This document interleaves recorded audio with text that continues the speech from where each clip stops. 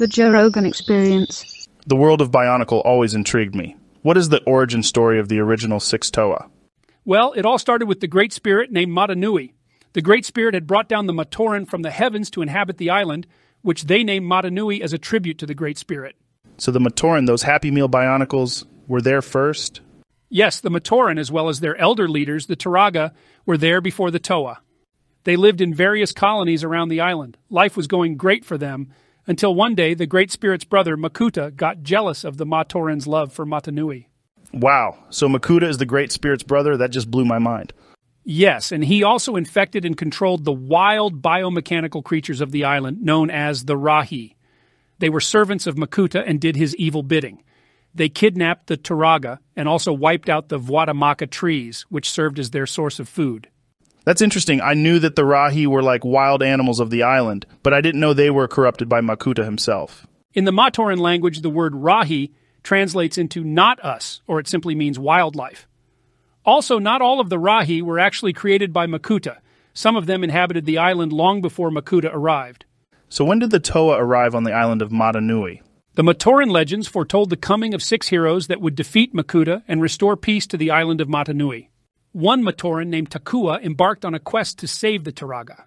On his quest, not only did he rescue the Turaga, he also gathered crystals to heal the Vuatamaka tree. That's amazing. That little guy did all of that himself? He did more than that. He had another quest where he found all the Toa stones, and he brought them to the temple of Kini Nui, which was in the center of the island of Matanui. Once he gathered the Toa stones, a huge beacon of light shot to the sky and summoned the Toa canisters, which fell from the sky and eventually washed up on the shores of Matanui. You're referring to the plastic canisters that the sets came in. That's right. It's extremely clever how the packaging adds to the storytelling. The Toa canisters served as transportation pods that sent the Toa heroes across the Great Sea onto the island of Matanui. That's crazy.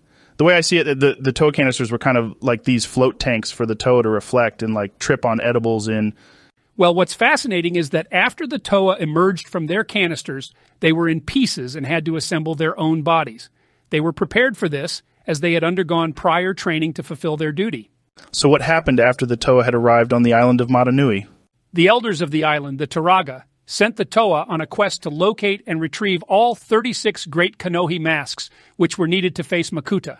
Once they had collected all the Kanohi masks, they were brought to the temple of Kinnui, and the Toa then went to challenge Makuta.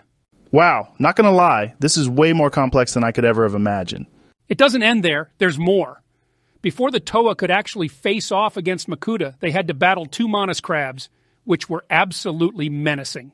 I remember those. They were mechanical, remote-controlled crabs. Oh yeah, they were brilliant. When I was younger, I was probably 39 at the time. I played with them in the sandbox with my cousin.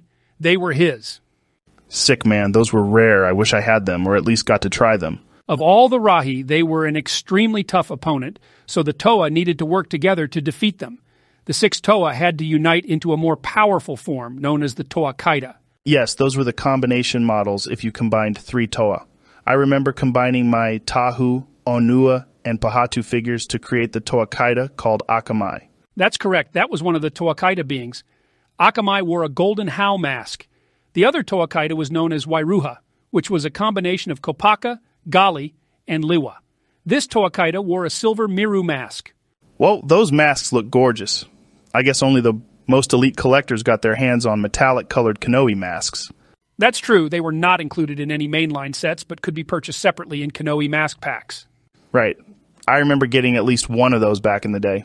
So to get back to the story, the 2 Toa Kaida defeated the 2 Manus crabs, which then opened a portal that led to Mangaya, the realm where Makuta resided. But in order to enter that portal, the Toa Kaida had to separate back into their 6 individual Toa. Just before they went to face Makuta, they each had to fight a shadow version of themselves. Man, it just keeps going. That was the final battle the Toa had to fight before finally coming face-to-face with Makuta himself. In this last conflict with Makuta, each Toa used their elemental powers in unison to destroy Makuta once and for all.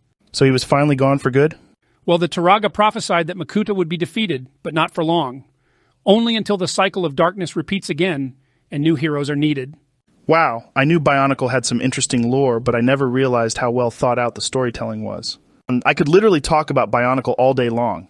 Hell yeah, me too. I'm totally hooked on this shit.